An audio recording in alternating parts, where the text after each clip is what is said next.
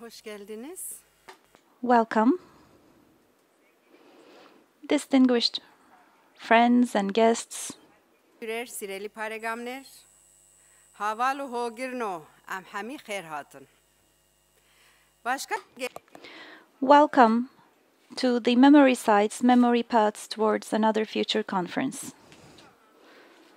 This is a very meaningful gathering that will most probably shake our memories and our hearts as well, make us ruminate. And just like you put silver in fire to purify it, it will actually be an opportunity for us to revisit what we think we know. Dear friends, as you know, Hrant Dink Foundation was established on the name of my beloved husband, who was killed because of racism, discrimination, violence, hate, and as a result of a mentality of arrogance and selfishness, with open threats, insults, defamation, and as a result of lies. And we established this foundation to own his memory, which is also the memory and history of Turkey as well. And we had so much work to do in our newly established foundation together with our friends who took an oath with us. I don't know if you ever had that feeling when you tasted the salty tears of sorrow, pain, and grief, and when you had your ears burning of pain. And I don't know if you ever felt as if you would cut your skin, you would have flames and fire burst out of it. One day, as you would sing and chant like birds, and the next day you weren't even able to sing a hymn because you had a lump in your throat and you're not able to breathe or make a sound. Do you know that feeling?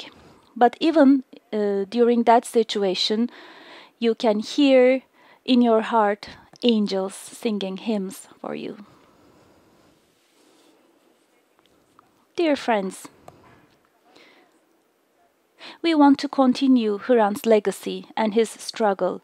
So we are carrying our sorrow and grief and the heaviness of living without him. But on the other hand, as we cry deep inside, we also would like to find love, remember to smile again, forget, live, and make others live. As a result of this effort, we are going to inaugurate 23.5 Hrant Dink Site of Memory on 23rd and 24th of April, right where Hrant was assassinated.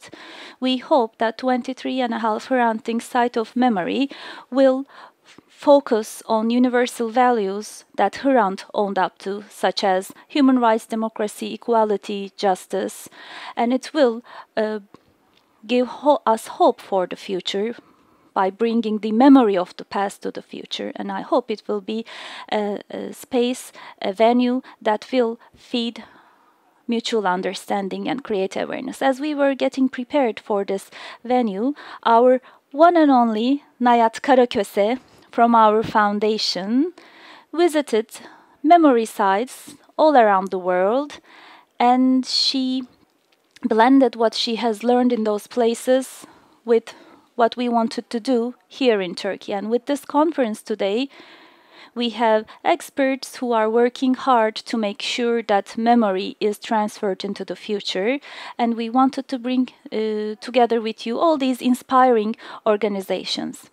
And we're not only going to talk about memorialization of what happened in the past, but we also will think about how we will memorialize what we are going through today for the future. Every day, many people continue to be killed for different reasons. In the world, we see a rising trend of polarization, radicalization, and unfortunately, people continue to kill those people who think are different and violate their rights. Just this week, we had the Muslims killed in New Zealand, and their pain is still very fresh.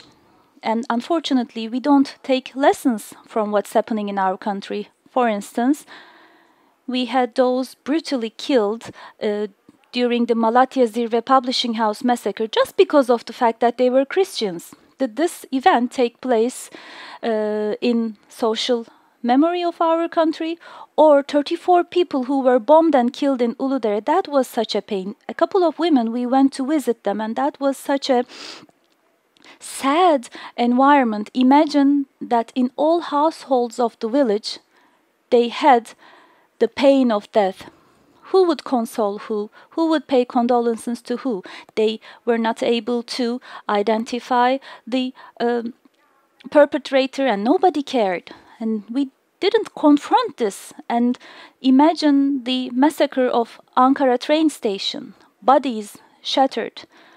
And we have the Saturday mothers who are still not able to find an interlocutor, and their children, spouses, and fathers were killed under detention, and they're not even allowed to gather right here where we are today at the Galatasaray Square. And their effort is one of the most important memorialization efforts in our country. They are not converting their pain into hatred, and relentlessly they are asking for justice. And what about the massacres of Gezi? How are we going to remember them? And many more things.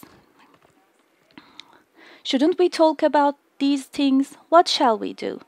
Should we continue to deny all these things just like those who have denied everything in the past in history? Or should we remain silent and turn a blind eye on these things? Here we have today very distinguished speakers who were kind enough to accept our invitation, who came here, who made contribution so that we will say never again to many crimes that were perpetrated all around the world, who have been working on the memorialization of all these events.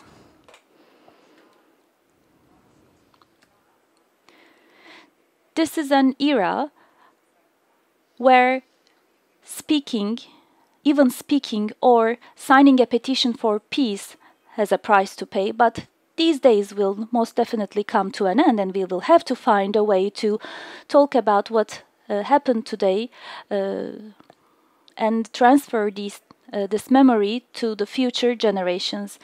We established 23.5 around Dink site of memory with this understanding. We want to actually present the next generations with this information. We want a world whereby we don't have the same pains repeated again, where we can live together in patience, with consciousness, perseverance, and with hope. Thank you.